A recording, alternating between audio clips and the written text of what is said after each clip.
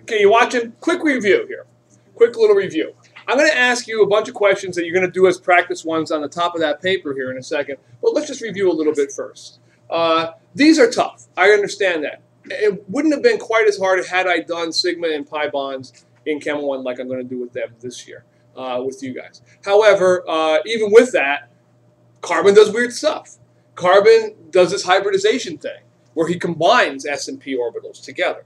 By the way, for those, yesterday was a horrible class for you guys because half of you were out for part of the class, the other half were out for part of the class. We had the announcements in between and the, what do you call it between as well, the break. So there was no continuity. And on top of all that, I realized while I was doing it, I wanted to do it while I was doing it in a different order. So if you watch the video, I jammed that entire class that kind of got spread out for us over 2 periods, and half of us were there for one, half of us there for the other.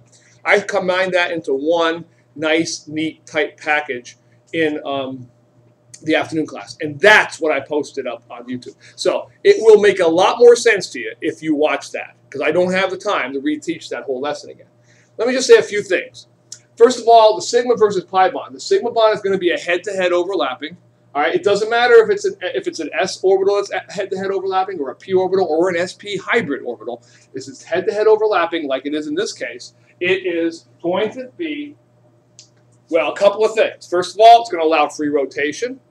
All right. In the case of carbon, it will mean if he's got all of them are like that, it's going to be an sp3 hybrid. All right, and it's going to involve 4 bonds, all in a tetrahedron.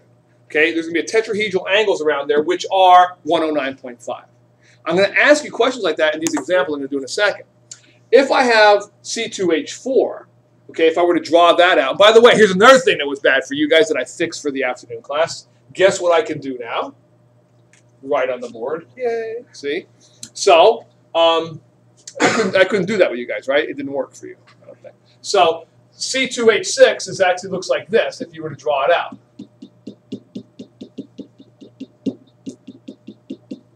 Right? C2H4 would look like this.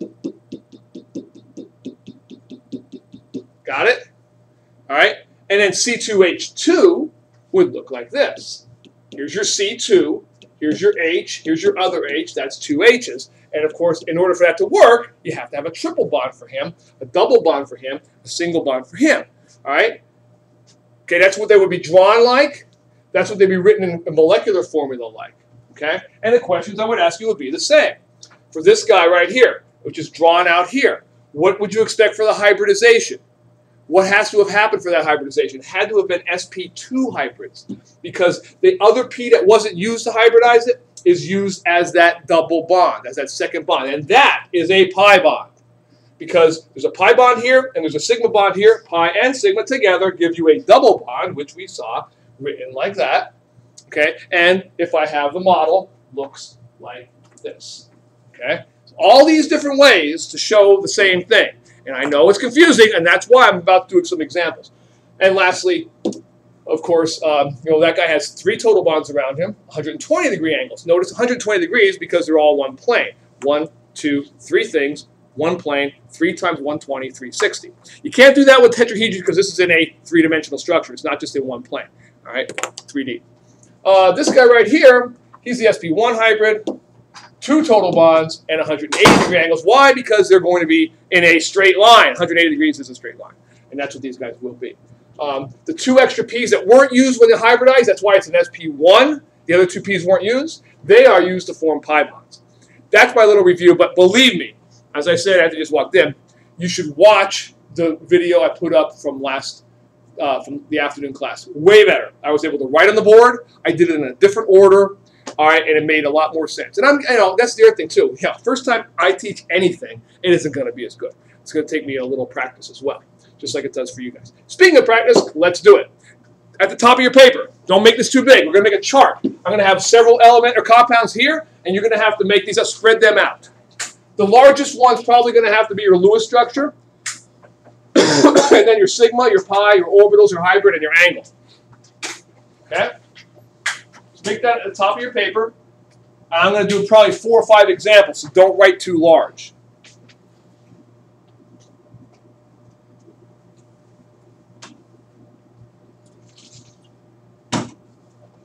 These are very much like the examples you're going to get in the homework today. I'm going to give you. All right? I'll let you start on that today.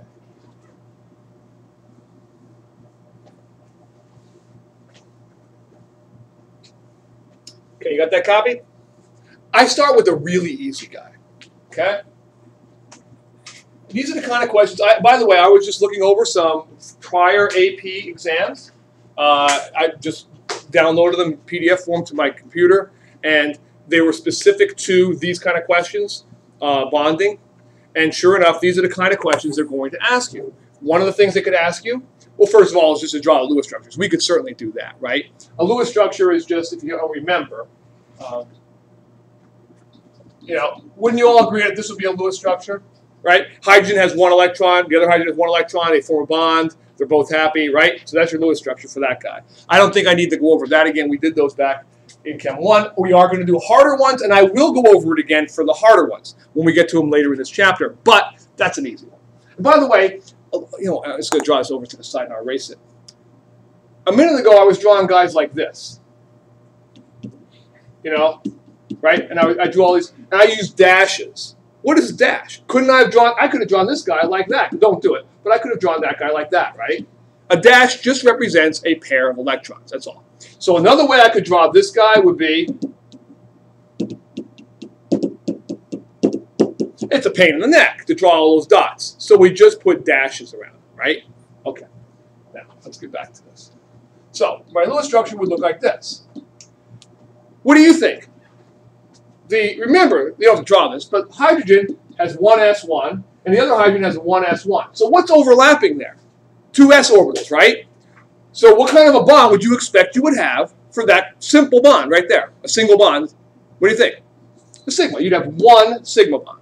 Would you have any pi bonds in this guy? No. You'd have 0 pi bonds, correct?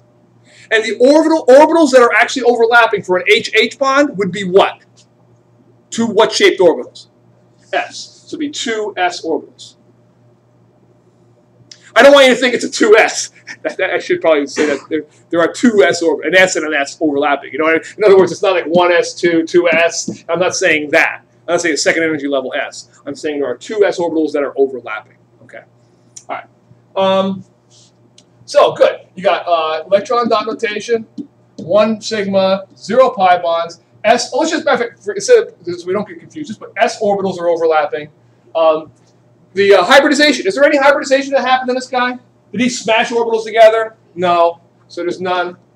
And the bond angles. That's an easy one. What's the bond angle for this guy?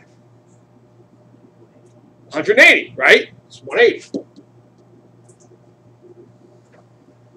They're in a straight line. Okay? All right, let's do another one. I started with an easy one. We'll get a little bit more difficult ones. Let's take water. Now, water is a little bit different. We're going to talk about this more later, but I'll explain when we get to the Vesper theory. You're going to have to just kind of take my word for it at this point. We are going to do the Vesper theory in about a week, but for right now, we could probably do the electron dot notation for water, can't we? Right? We have two H's and one O. We know H looks like this, and we have two of them. We have O looks like this, right? So what would I probably do for the notation? I think I'd probably put like an H here and an H there, right? Wouldn't you have done that in Chem 1? Again, we just kind of filled it using the octet rule and some very, very basic ones in Chem 1. We're going to learn why this guy is weirder than you think when we talk about the Vesper theory in a little bit. But for now, we can still answer the questions. Sigma bonds pretty much are going to be single bonds, correct? How many single bonds do you have here? How many sigma bonds will you have here? 2. Everybody agree? There's I could have also drawn that like this, couldn't I? Right? That would be correct because a dash is a shared pair of electrons. I'd have 2 sigma bonds. Any pi bonds? No.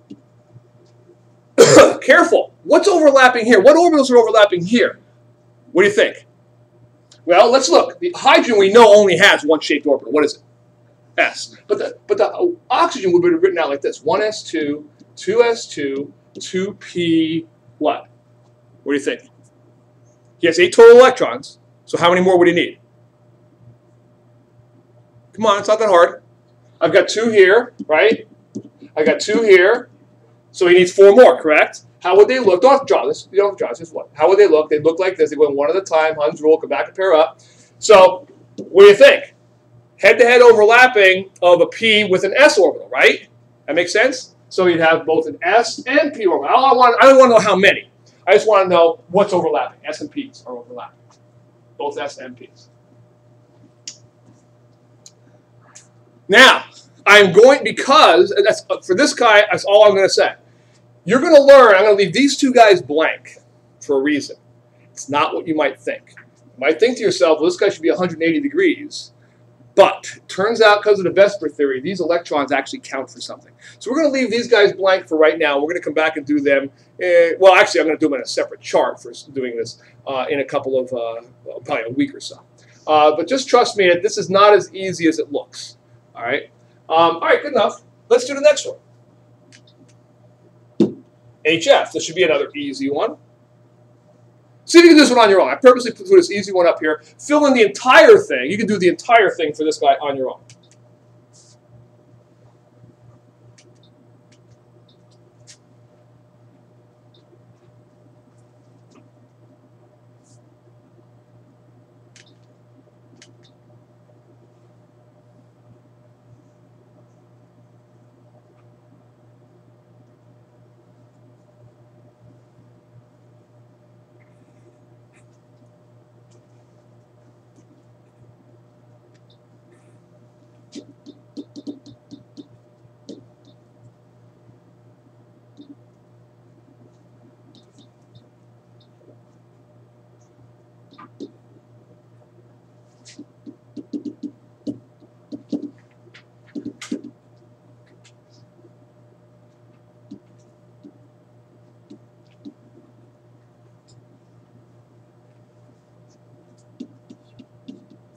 All agree that would be HF, right? Everybody's good with that. You could have drawn it with the 2 dots there, or you could draw with the line. That's fine. You all would agree that that's a sigma bond. Only one bond, a single bond, sigma bond. Good. No pi bonds. And you would all, I hope, agree that this would be an s and a p orbital joining together, and the hybridization none, and the angle 180 again, right? I'll go with that. Perfect. All right, now we're going to get to some of the carbon guys. When we get to the carbon ones, things get harder. So we want to do these, take our time with it. CH4. Okay? Now, to draw the Lewis structure, you can't show tetrahedrons in a Lewis structure. You don't show the 3-dimensional geometry. So you would simply draw it. Oopsie, what did I do? Green. C, H, H, H, H. I mean, that's all you would do. Right? You can't show that this is going to be a tetrahedron, but you probably know from the yesterday that it's going to be. All right. Now, how many sigma bonds do I have? It's not that hard. Single bonds are sigma bonds. What are they? How many? 4. Good. Any pi bonds?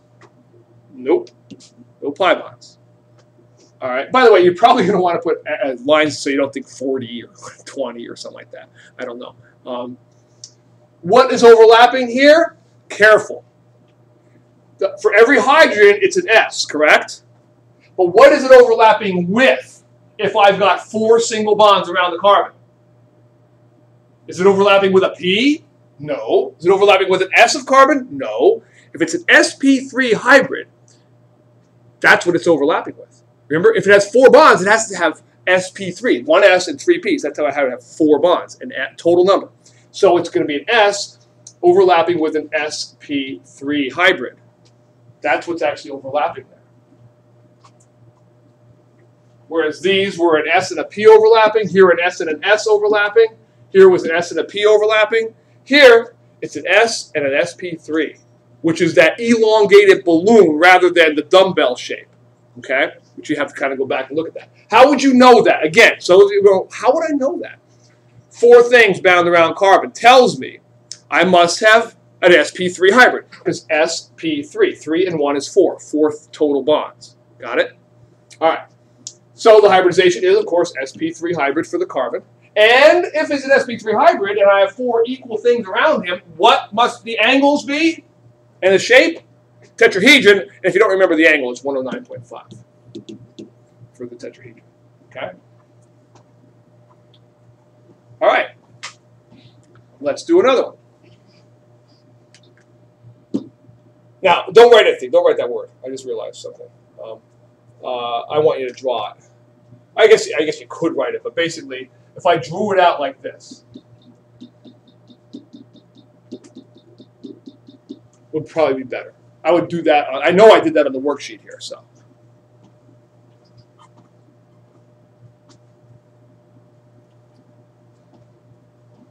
Okay. Believe it or not, some crazy professors love to do this. I don't know why. But they'll give you, remember my first, yesterday when I had those spinning molecules around, remember that? There'll be professors who will say, count how many sigma bonds are in this molecule, and it'll be this big monstrous thing. All right? There are idiots that want to do this. I don't know why. It's just redundant and stupid. But either way, can you count how many sigma bonds are in here? What do you think? Sigma bonds will be what kind of bonds? Single bonds. 1, 2, 3, 4. So we got 4 sigma bonds. How many pi bonds? Be careful. Be careful. Think about it. And look, maybe even look back. 1 pi bond. Oh, and we're wrong about that. 4. Why are we wrong about 4? Because there's 1 here. I made the same mistake you did. I can't. Unfortunately, I've noticed with this this computer I'm using, it won't let me get an eraser up. I mean, is this the? I used to be able to press this and get an eraser. Oh, I guess I could just hit this, right? I never had this before. Is that right? All right, let's try that. Yeah, good. All right, good. All right, so 5, because there's a sigma bond in between here. And that's, by the way, same mistake we all made just a second ago, is what those professors are looking for. Oh, yeah, you forgot about this guy here. That's what and then they'll throw double bonds in there, and they'll throw cyclic compounds in there, and they're always trying to catch it. And it's very easy to do, because you have in your back of your head sigma single bonds. Yeah, and that's correct. But there's also a sigma bond in a double bond. And there's also a sigma bond in a triple bond. So it gets very confusing, and everybody makes dumb mistakes like that. So 5 of them and 1 pi bond. Got it? Okay. What kind of hybridization must be around these carbons? Now, all I care about is the center. I'm going to ask you a problem like this. I'm going to care about the carbons, the center. What kind of? Because I could have a longer compound with other guys there, but I'm going to say about the central carbon that I'm drawing. And of course, around that, either of these carbons, what kind of hybridization is there? Come on. sp2. So it's going to be S to sp2. The S's are coming from the hydrogen, correct? Right? And the sp2 is coming from the carbon. Now, if that's the shape of that, that's the size, the structure of this molecule, what must the angles be? Here he is. What must the angles be? 120, right? You got 3 things bound around it, 120. By the way, that's going to also be part of the Vesper theory. I'll talk about why. They basically repel each other. What's in the outer shell of all these guys? Electrons, right? What charge do electrons have? Negative. So they repel. They repel each other, these atoms do. So that's why they get as far apart as humanly possible, as far apart as atomically possible, and they basically, push the other guy around until they're going to be as far apart. All right. Good enough. I have one more I want to do, but I'm going to, if you have room for it. How much room you got? All right, one more I want to do. I'm going to do a one that has multiple things in it, okay? So let me just erase this whole thing. And he'll be down here somewhere. All right, let's see if I can do a guy with multiple things. Now, I don't know, because I'm putting multiple things in there, it's not necessarily going to have just one answer for each of these things, because I may have more than one. Yeah, you won't be able to use a chart for this guy, right? Because I'm going to have a guy with a triple bond in here. I'm going to have a guy, I just want to talk about it. So why don't we do that? We'll just talk about it. Maybe you could draw some arrows or whatever. But let me just draw him somewhere. Or you know what? The back of this is blank if you want to put him on the back. All right? So if I've got a guy like this.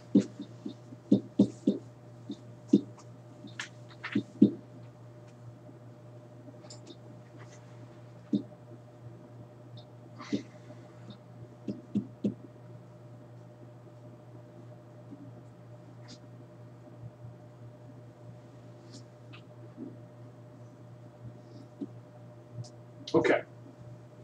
draw that guy. Now, that's pretty big, but he's not as big as you'll see in some cases, and it doesn't have any aromatic or triple bonds. This is an H, C, triple bond C, C, H, double bond C, F, H. And again, you won't be able to make this into a chart. I can't ask one like this necessarily on the test unless I specifically point out what bond or what atom I'm talking about. But let's just talk about this guy a little bit. Maybe we could draw some stuff in it. All right? What do you think? What am I doing? There we go. What do you think? How do I have my color charts up here? Line side line colors. I guess I could. That's all they give you? My other one had other colors. Do it anyway. Well, all right. Thanks. Okay. Well, obviously I'm using green. All right. Let's take a look at this guy right there. What would you say? Really? Really? All right. Let's take a look at this guy right here. What would you say that guy would be? What kind of bond? Well, it's a single bond. Let's just talk about it. He's a single bond, correct? Between the H and the C, all right, we're going to have obviously an S from the H. But what is he going to be bound to? Since this C has a triple bond on that side, you know, what must the hybridization be for that carbon? An SP1 or just SP, right? So that's what that bond is. It's an SSP bond. And the angle between here and here, right, all these guys are going to be what? From here, you know, again, that's why I said I can't have one answer in a chart, because this will be one angle. What will that be? From here to here. All these guys will be in a straight line, correct? 180 degrees. That's why we can't really write all this stuff down. But you all, as long as you can understand that. This carbon, what's the hybridization of that carbon?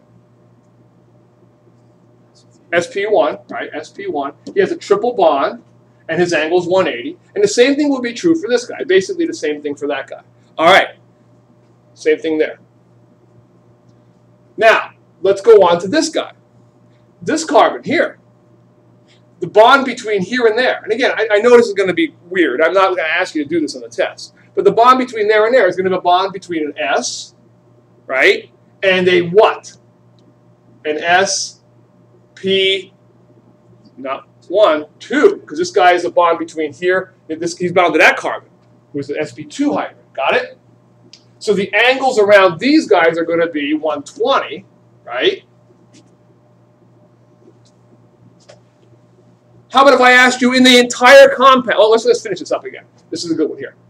The carbon to the F. The F has what orbital he's sharing? Look where he is. What do you think? The P. So he's got a P, because the last thing you would have written for F would have been P like this, wouldn't it? Wouldn't you all agree that regardless of what came before it, the last thing you would have written would have looked like that? So he's sharing with this P. Good. And this is a P to an sp2, correct? Right? Got it? Because this same carbon is also got a double bond in him. That's an sp2 hybrid. All right? And finally, this guy right here, this bond right here, would be an S to an sp2. Now, let's see if we can not screw this up. How many sigma bonds are in that entire molecule? Yeah, I know. It's a pain. How many sigmas in the entire molecule? Be careful.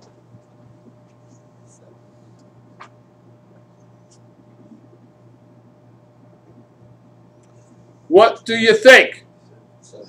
I heard 6 and 7. I believe it is 7, but let's double check. 1 for this single bond. 1 for this triple bond. 1 for this single bond. 1 here. So 1, 2, 3, 4, 5, 6, 7. Looks like 7 to me. All right. How many pi bonds are in this molecule? Careful now for this one. No, it's not 2. Not 1. 3. The double bond has a sigma and a pi, correct? But the triple bond has a sigma and 2 pi's. 2 pi. Ooh, that's a lot of pi's. She's my chin. I should be playing that song from, what is that, Warrant? Is that Warrant? Yeah. Okay. That pretty good? See, I told you I would be able to explain it. I said yesterday it was going to be tough, but you would be able to explain it. Now, I've got the worksheet for you to do and start on right now. I'll give it to you right now.